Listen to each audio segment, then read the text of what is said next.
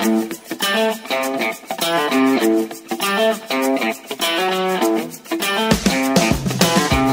that. Welcome back to the Maker and the Drinker podcast, proudly presented by First Drop Wines, home of the brave in Yuriutpa and Ozcast Network.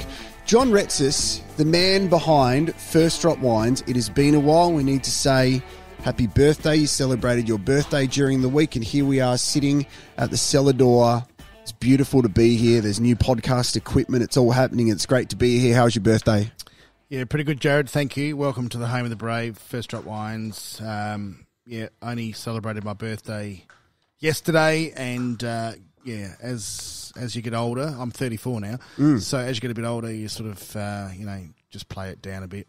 Well, what's interesting is that as I get older and lose more hair, you look younger and I look older, even though you are older than me. So it's quite confronting. Yep. Yeah, it's the old Button, or what was his name? Benjamin Button. Benjamin Button. We've got the Benjamin Button happening. Yeah, this is great.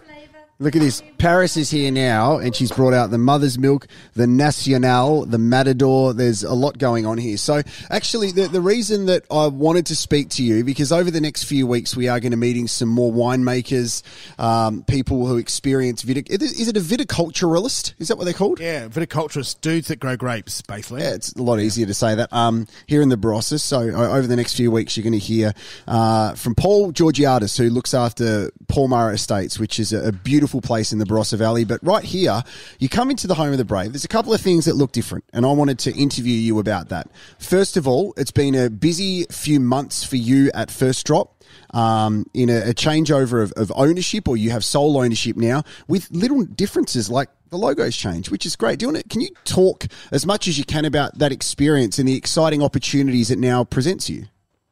Yeah, sure. So, look, with every brand, there's a bit of evolution. As you know, First Drop was born in 2004, and what was cool in 2004, maybe not so cool now. So, just a little tweak of logo, a little bit of update on one or two of the labels. I mean, the labels are always a little bit crazy for a conservative industry, especially in 2004. But now, it's everyone's caught up.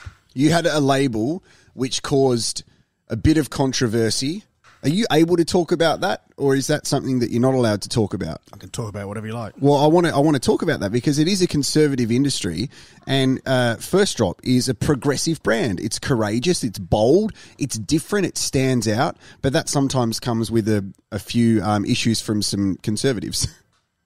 Yeah, sure. I mean, sometimes people don't understand that life and popular culture moves along, and and sometimes people get offended, but it's not our intention to offend anyone, really. It's our intention to make great wine and package it in a way where we think communicates about the essence of the brand and the essence of the wine we're making. So each of the labels are different, but they communicate for us the personality and the character of the wine. So if everyone wore the same clothes and rode the same bike and had the same Schwartz sticker, so to their left side or right side, we would be another society, but we're not. So, it's important for us to talk about our wines, the place, the varieties, and the stories, and everything, is different for that reason. I'm coming from a place of, there's gratitude there because I've been able to form a really strong friendship with you and your family, which is great. I know what to experience here at Home of the Brave. So I'm coming from a position of knowing. However, what I wanted to ask you, for the people who walk through the cellar doors here, what sort of comments do you get? Because for me, I'm watching people, and a lot of them is, I didn't know that you did such amazing food here. Because you come to a cellar door, you expect wine with a couple of nibbly bits, but I see the biggest surprise from people, because I know what they're going to get from the wine, but it's the surprise of how good the food is. Have you noticed that as well? Absolutely. Wineries, great wineries and great holiday destinations, whether in a tourist area like the Barossa or, whether you're in Amalfi or, Barcelona or wherever you are, it's all about discovery. It's all about, finding a hidden gem. And I think to a certain degree, great wine experiences and great hospitality experiences are all about that. We don't have a Michelin star, we don't have some awards or what have you, but it's all about being authentic and wholesome, and there's a huge amount of empowerment and a huge amount of gratitude that we have when people come in here and say, "Oh my God, the wines are great. The place looks like a chook shed, but the wines are great and the food's great." So I get that a lot. But I think sometimes you go to a cellar door and it doesn't look like a chook shed. Everything's perfect. Everything's in position. Everything's pristine. So you mentally go, well, the wine is going to be that caliber too. And it gives you a false impression of what you're going to walk away experiencing the wine. I think the feeling of the cellar door actually suits the brand and the feel of what you have created with First Drop, which represents you, and that comes down to the food as well. So you walk in here now, you have a look on that plasma screen, and Paris, who's taken some of the photos and videos on a dodgy phone, which is great because it represents the brand. Because remember, we did go around in a dodgy limo for a long time with COVID, but the food all comes from love, a place of authenticity from your family. So what's your food experience and background? Yeah, sure. So I've got European heritage and European family. So my Greek heritage with my parents. My wife's family is Italian. I've been in the wine business since the 90s, so I've been around the world, many, many times. Visited, the Americas, both North and South, throughout Asia, the subcontinent, absolutely through Europe. So basically around the world. There's only probably Africa I haven't visited. So with those trips and talking wine business and talking wine sales, and you pick up cuisine from not only your heritage, which is Greek and Mediterranean, Italian, French, Spanish, into North and South America. So you pick up recipes globally, and your favourites is what we sell and what we serve here in the cellar door. So absolutely proud of all the food we sell here and it's served here, and it's simple but it's authentic. So you could be on a street in Hanoi and the tiramisu's just come out, by the way, as well. I'm sorry, and have some Paris. some beetle leaves. Or what are beetle leaves? So it's a green leaf with with some filling. It could be mince of chicken, could be mince of pork, could be vegetables. Today I'm looking at the menu. Especially we've got Korean chicken wings, arancini balls from Italy.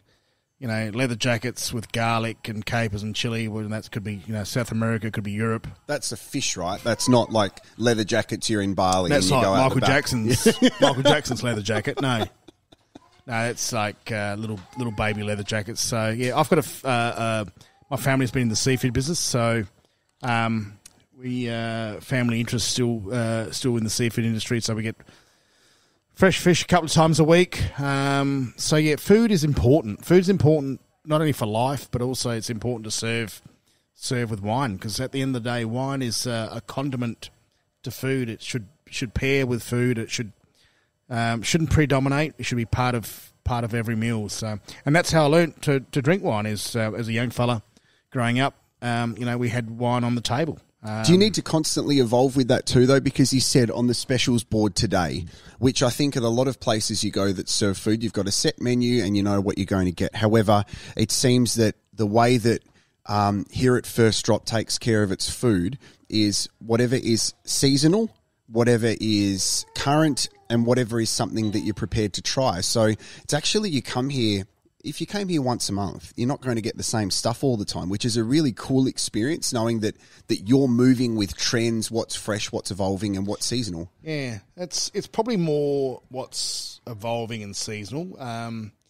We always learn. I've learned a long time ago that trends are just that. They sort of come and go. So for us, it's all about showing an authentic expression. So whether that's wine, whether that's wine packaging, whether that's food, it's really important for me to show an authentic expression. So, we don't care for trend too much. If it's summertime and it's tomato season, we'll pick the best tomatoes, and we'll go to great lengths to work with 3 or 4 tomato growers out here in the northern suburbs of Adelaide, out in the Virginia, Two Wells area. So outdoor grown tomatoes and the best basil and the best olive oil. Even though it's really, really simple, that's really important for us. So we'll go out of our way to, I'll if I have to, I'll drive out there and pick up, a 3 kilo bag of tomatoes. It's that much that it means a lot to us, because at the end of the day we put our name to all the dishes, and it's simple, but it's important that we get it right. Is that one of the things that means a lot to you too? Because obviously this can go back through generations in your family. So the wine that you're drinking is now 100% yours. So you have such an impact on that. But then the food that you're eating is not just a reflection of you, John, but it's a reflection of your family generations past. So to go, this actually continues your family legacy through something, as you said, like a shed in Urupa. 100%. So it's authentic to the core of who First Drop is. It's all about my experiences growing up. It's all about my family's recipes, or even the wine we're drinking right now, which is the Matador Grenache. It's made in that style where we made wine growing up. So it's Grenache. It's fermented for 4 or 5 days, and then in old oak for a few months, and then bottled. It's all about freshness. It's all about simplicity, but it's a great wine with food. We're creatures of habit. Now, this is what I'm leaning on to you to help, because a lot of people who get in touch with me, and there's hundreds of them who say, I didn't know about First Drop, and I'm glad that I do now. But they associate First Drop with mother's milk. Goes hand in hand. Until they take that leap to go, actually, I'm going to try the other stuff, because mother's milk is so beautiful, sometimes it becomes safe. So for you, I'm asking you, tell us about some of the other wines. We spoke about the Matador, which we're drinking now, which is, for me, a beautiful light wine that I can have, and for me, it tastes like I'm having the nicest cordial I've ever had in my life. So you can easily get through that very quickly. But you have so many incredible wines. Using Endless Summer as an example, I'm traditionally not a white drinker, and my response now to people is, I'm not a white drinker, but try Endless Summer because I drink that. There's a lot of different wines that you have. So for the people that are like, I drink mother's milk, what else can they get their head around? Yeah, sure. I think probably easier to just break things down by region. Please. So the Barossa Valley is Australia's one of our oldest and one of the most famous wine districts. So famous for Shiraz. So we make a whole plethora of Shiraz from the Barossa floor and the Eden Valley, and also some single vineyard wines. So single vineyard wines from the Barossa floor is Fat of the Land. From the Eden Valley, they're Cold Sweat. There's some beautiful Grenache, i.e. the Matador. There's the favourite, which is Mother's Milk, which is made with drinkability and honesty in mind. So the Barossa is Grenache and Shiraz in terms of varieties and single vineyards. And then there's the Adelaide Hills, which is a really diverse region. It's got cold spots, really freezing cold spots, and sort of more temperate spots in terms of viticulture. So Chardonnay from the hills, and then Pinot Grigio from the hills.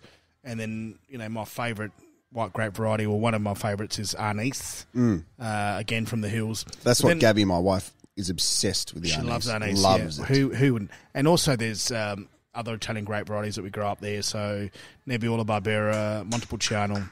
So the Adelaide Hills is white grape varieties and Italian grape varieties.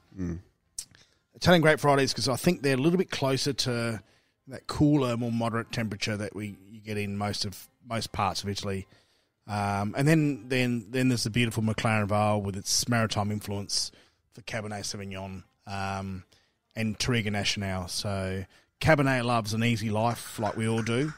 and it grows really well and really consistently by the ocean. The National, if you are thinking of coming into Home of the Brave, is the red label, and for me, it's like I treat that as it's my special occasion wine, and it's so easy to drink, but it's like I love Mother's Milk, and I'm always making sure that it's in my wine rack. However, I'm like, you know what? It's been a good day. I'm going to have a National tonight because it's next level.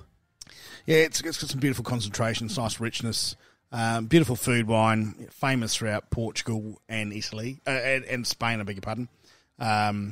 Touriga is traditionally fortified, but as a red wine, it's super high toned, very aromatic, great with tapas. So you think salty anchovies and olives and jamon and crusty bread and a glass of National. So, having been to Spain and Portugal and spent way too much time in tapas bars, fell in love with Touriga and really proud to be able to make Touriga in Australia. So we're very blessed in this country that we can grow lots of different grape varieties really well.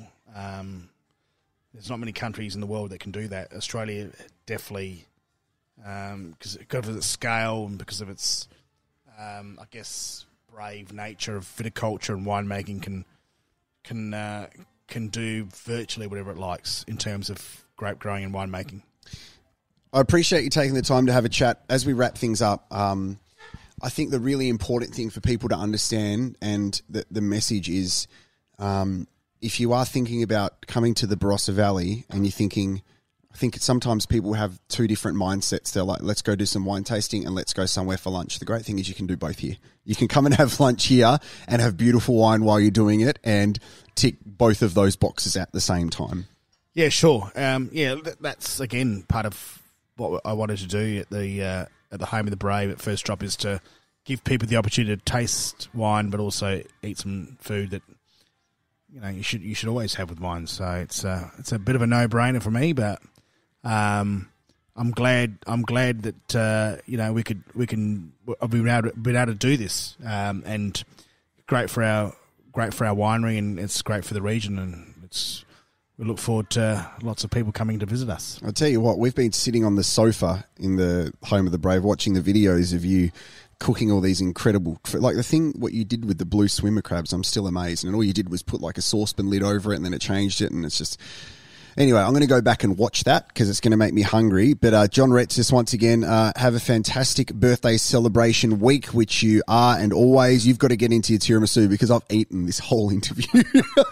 But we got lots more episodes coming up on The Maker and The Drinker as well. It's good to talk wine. It's good to talk your passion, and you're introducing us to people that we may not know about and hearing their stories, because everyone has a story. Who's coming up next, pray tell? Do we know who's coming up next? Yeah, I think we are going to go to Palmyra Estate, all right? So we're going to have a chat to Paul Georgiadis, who has been hassling me on social media because I've got a Giannis Antetokounmpo jersey, the basketballer, and his son loves it. But the Golden Greek. The Greek freak.